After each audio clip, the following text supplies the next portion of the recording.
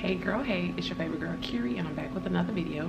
If you are new here, welcome. By the title, you see what the video is about, so we're gonna hop right into it. Okay girl, so starting a hair business in 2024. If I were starting a hair business in 2024, I wouldn't start just any hair business. I would start a different hair business. What I mean by that is we often think that we have to do like a virgin hair business or a raw hair business, but there are so many other types of hair businesses that you could start. So that's the tea that I'm giving you today. Number one, it's a synthetic wig business. Now the synthetic wigs, we laugh at those and things like that, but we used to back in the day, you know, because it looked real wiggy. But lately some synthetic wigs been coming through. So I would start a synthetic wig business. That's a whole different target audience within itself. It used to be that like older women wear synthetic wigs because they really just need to put something on and go, which is an entire demographic rather, but that is a specific audience. Now you have, it's also another audience, another demographic rather, where younger women who really can't afford and like really on a budget, who really can't afford to, who really can't afford to purchase or spend crazy money on hair extensions, they may be interested in purchasing a synthetic wig, like as long as it look natural. And lately they've been looking real good. So that's one hair business that I would start.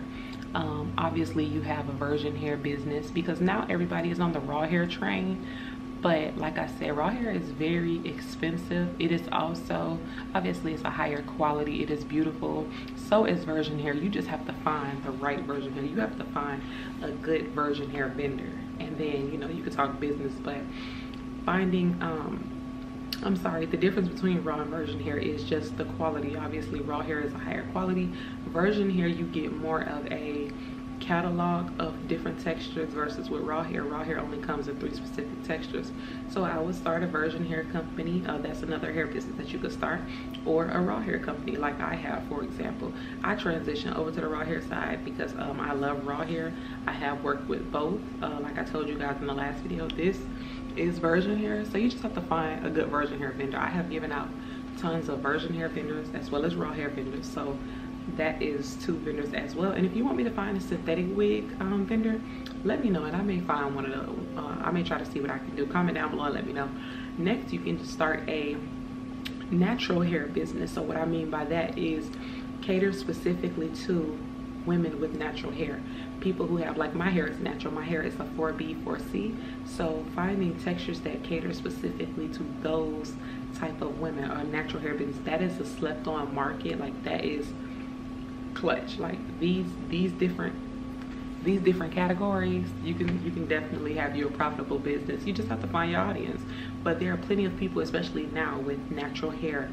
So a natural hair business, maybe like the kinky coily, I'll show you a few textures on the type of business that you can start, because you're specifically catering to that is such a targeted niche company. Like, you already know, you're only talking to people with natural hair, versus a raw hair business or a virgin hair business. You kind of have to find, it's like you have to break it down to the T on specifically a certain problem, versus natural hair, you can just cater to people with natural hair. Like, all you sell is natural hair. So that's something different. Also, just a glueless wig business. Now we know that that's very popular again, but at the same time, if you don't want to get into the tracks and everything like that, and you just want to sell glueless wigs, and it doesn't even have to be, you can find a vendor that has customized units already like this. I wanted to find a My Mommy Bob, the first one, the Portia unit. This one is 100% customized already. So this is a glueless wig, so you put it on and go. So you can literally just start a glueless wig business. Like, I'm really giving y'all the tea today. The last business I thought about that one could start hair business in 2024 would be a ponytail business, just strictly ponytails. Like, it's so many ways. I think that you have to think outside of the box. Like, imagine just having a ponytail business. Like, all you sell is ponytails. The summertime, like, people wear ponytails year round, so you'll always be able to make money. Like, you have to really think about these businesses. Like, think about it from a larger scope. Like, you can really do something with these businesses that I just gave you. Number 1 was a synthetic wig business. Number 2, a virgin hair business. Number 3, a raw hair business. Number 4, a natural hair business. Number 5, a glueless wig business. And number 6, a ponytail hair business. So I just wanted to see, let me know if you guys are interested in again, me finding you, trying to find you vendors, because most Chinese vendors, they sell ponytails, so you would just need to just strictly buy ponytails for them, see how they work out.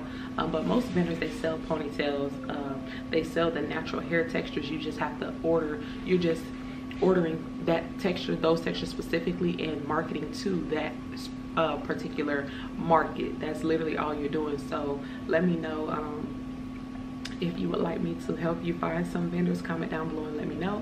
But I thought, I'm trying to do something different with my channel, instead of making it just about all vendors and you know, things like that. I want to do subcategories, such as like this one, hair businesses that I would starting a hair business, you know, things like that. So we're gonna see how this works. It's either gonna work or it isn't. But you guys comment down below and let me know what you think. Let me know if you want me to help you find some vendors. And that's gonna be it for today's video. Until next time, I'm out. Bye.